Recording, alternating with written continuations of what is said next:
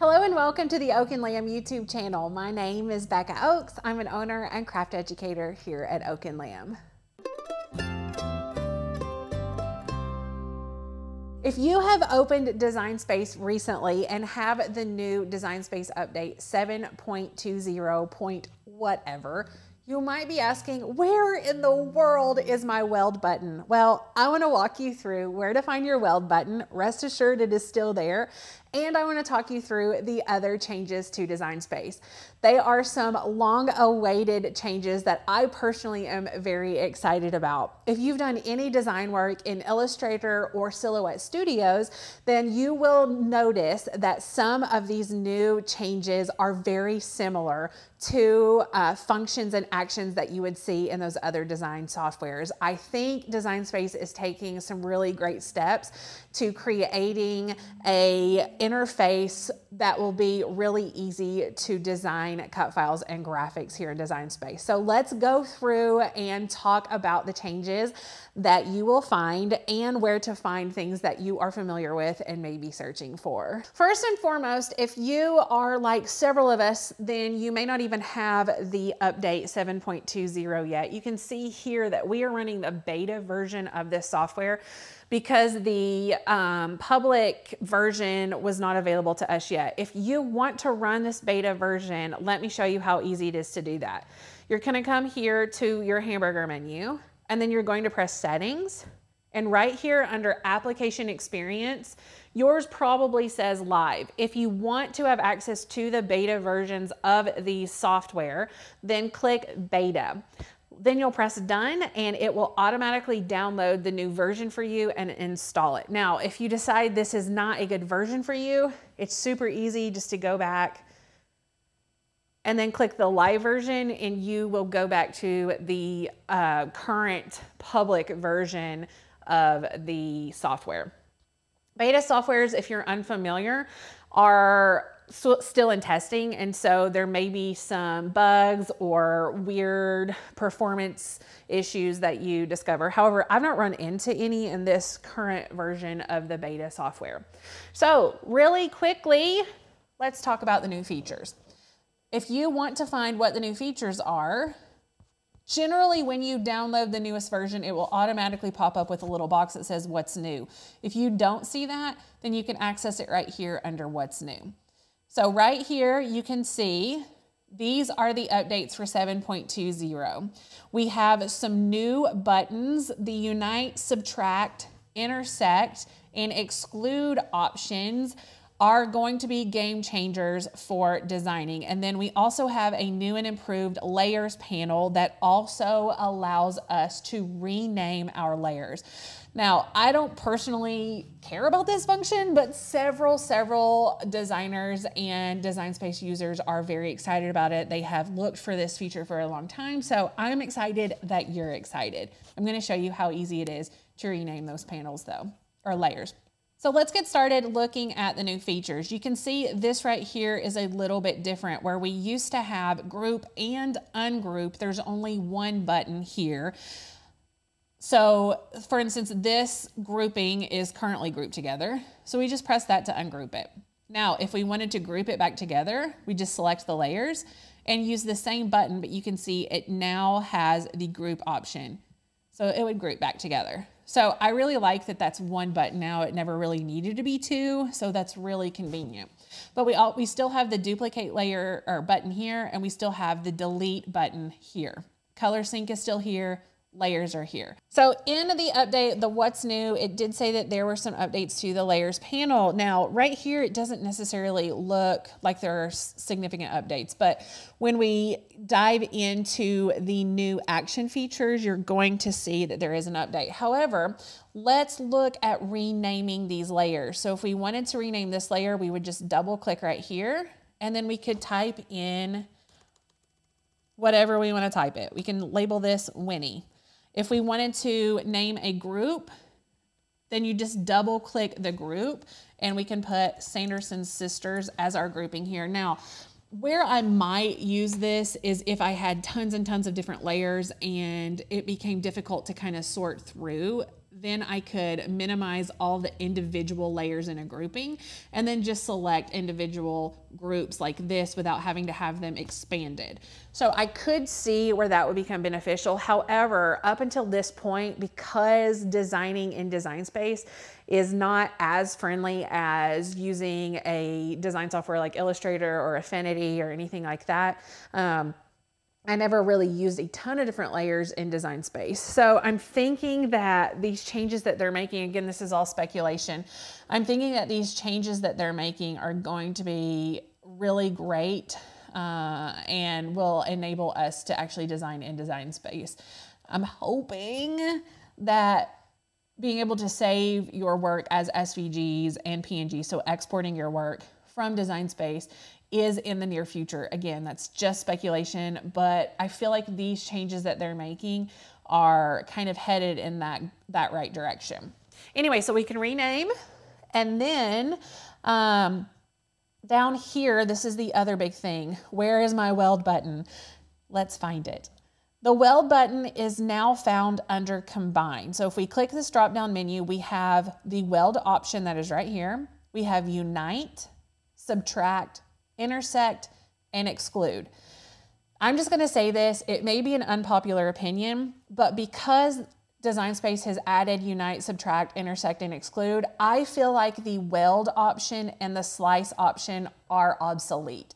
I personally will never use those actions again because these actions, Unite, Subtract, Intersect, and Exclude, can be undone. So if I use these actions, Unite, for instance, it does the same thing as Weld in that it takes 2 or more layers and creates 1 layer out of it, but it's undoable, whereas Weld is not undoable unless you immediately just press the undo button. I personally, again, this is just speculation, I personally feel like in the future they will eliminate the Weld and Slice options. I could be wrong, but there's really no need for them. So let's talk about it really quickly. Let's ungroup this, ungroup. And then say for instance, maybe I want to weld these together. I want to cut all of this out as one piece. So all the ladies' hairs here, we'll delete this because I'm not going to use it. In the past, we would click weld just like this. And it makes 1 layer. Now the only way to undo that would be to press undo. If I had welded that and moved on to some other things, I couldn't press undo without undoing all the other things that I had moved on to do. Now, if I want to combine these together, what I can do is come to Unite. If I do nothing else right now, this right here will cut out exactly like it would if it were welded together. So it's the same type of thing. However, you can see right here, I still have all of these individual layers, which is really nice. So if I wanted to, if I'm like, oh man, I should have moved Winnie's head up a little bit, Winnie's in the middle, then I can just select her layer right here, move it, and then when I click off, it unites it together again. Now, if I decide I don't actually want this united, it's really easy to undo it. I can right click at any point. So I can do some other things with this layer. I can do like so many different actions here. And I can always come back to this and press undo unite. So at this point, all my layers are still individuals. So that's really, really nice. Now, another thing that I love, I'm going to undo all of this really quickly, is that slice, if you all are familiar with Design Space at all, slice, you could only slice with 2 layers at a time. So if I wanted to take this image, let me send all of these to the front really quickly.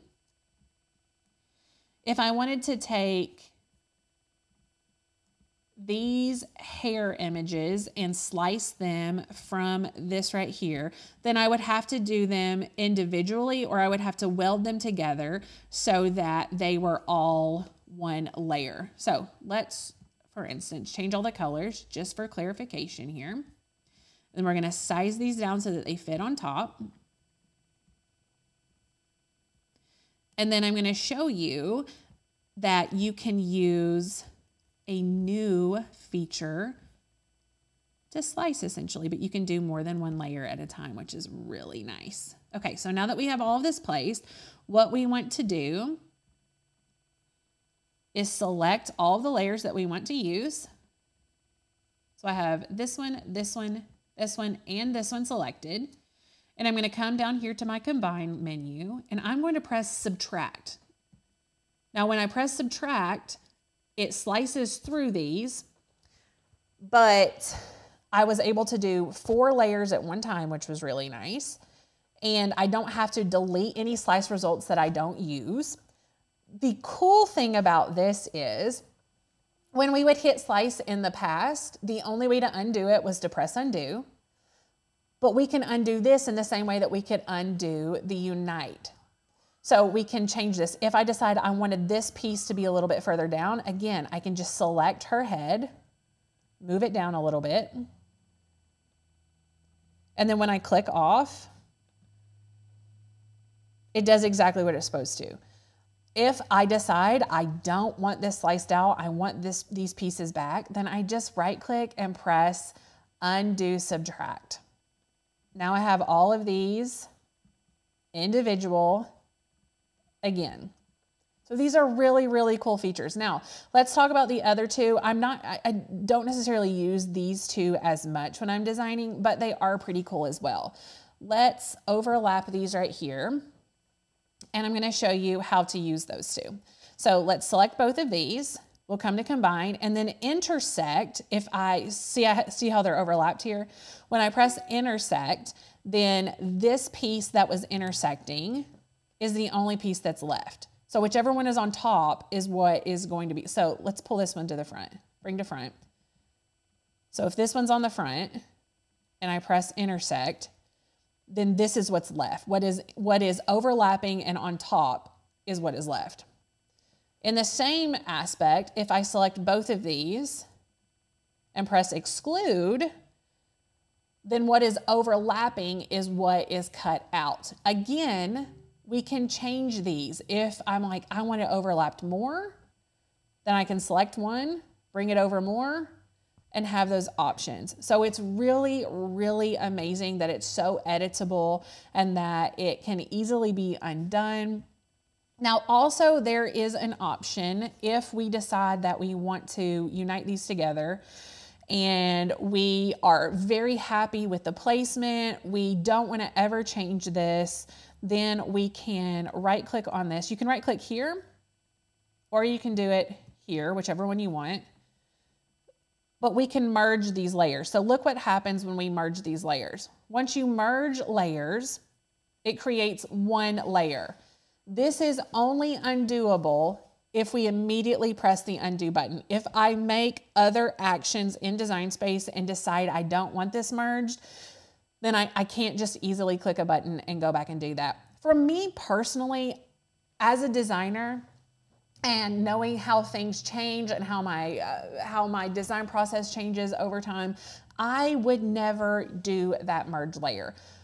If you're gonna have a ton of layers here and you wanna kind of clean it up for visual purposes, I understand why you would want to, but for me personally, it's just as easy to click this little button and clean this up, but always have the option to undo and move things around. So again, I just will not use that merge layer option. It's just not beneficial for me personally, the way that I designed to do it, but it is an option if that's what you want to do. So just to reiterate, for those of you who are familiar with the slice option and with weld option, still here, still slice, still weld.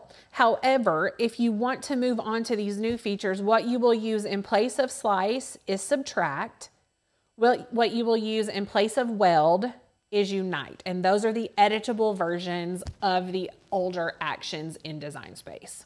I hope this video cleared up any questions that you might have about the new Design Space update. I hope that you're excited about these changes. I know that for some of you, change, especially in a software that you're either just learning or have just learned, might be a little bit scary, but that is why we are here at Oak and Lamb. We want to help you, we want to educate you, and we want to make you feel empowered with the knowledge that we can share with you so that you can successfully create in Design Space and not feel left behind or confused. So if you have any questions about any of the stuff that I talked about or any other changes in Design Space in the future, please reach out to us. If you have questions about this specific video, let us know in the comments below, or you can email us hello@oakandlamb.com and we are happy to help you. One way that we love helping our flock here at Oak and Lamb is through our membership. Our membership, you can click the link below and find out more about, but we have an amazing community of crafters who love Cricut as well as so many other craft mediums. We love to educate you and keep you updated with things specifically like this, but also with sublimation, laser cutters, sewing, woodwork, and so much more.